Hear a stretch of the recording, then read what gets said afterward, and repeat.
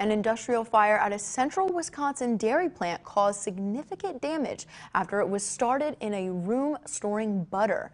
The butter then melted and spread throughout the building in Portage.